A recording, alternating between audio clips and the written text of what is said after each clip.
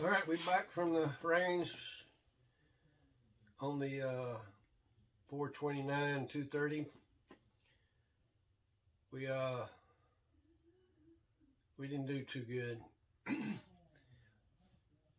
Maybe just me, I don't know. Talking to a couple people online about it. What I expected in velocity didn't happen. It was way high to me. By translating what was in the book for the 44 special and over to their Magnum load, same bullet, just same powder, just changing from Magnum to specials. I should have been at 1100 up to about 1300, and first shot was 1501 or 1503, something like that. And it's like, whoa. And it flattened the primers, but I mean, it's not like overpressured flatten them, you know, where there's no edges. It still had a little bit of a rounded edge. So I stopped because it's like I don't really want to push it that hard. I was hoping I could get somewhere around 1300 is what I was looking for. That's where I want to shoot it at. But I mean, you're starting out where I started out, and it's already at 1500 out of that 10-inch barrel. And by the time I'd have gone up almost 2 full grains from there, it really would have been kicking. You know, that's the thing too, is that contender, it's light. You know, it don't weigh as much as like a Smith & Wesson or something like that.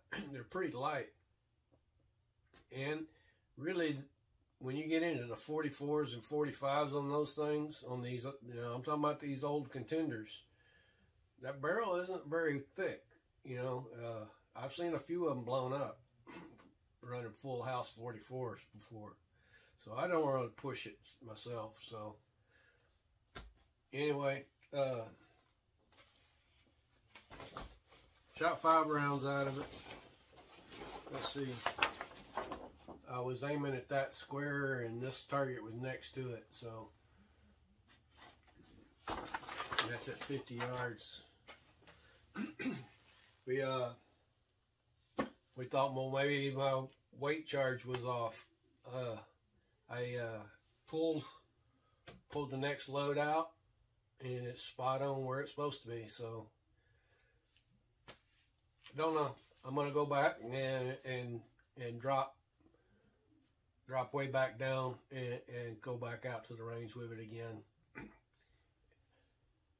I had footage of it, and you can see it. The muzzle flip on it was pretty stout. You know, it didn't feel as bad though.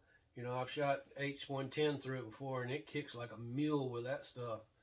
So that's why I wanted to try the 2400, because I knew it was a little softer kicking, and it worked. It wasn't that bad of a kick, but man, the primers, the primers are not bad, but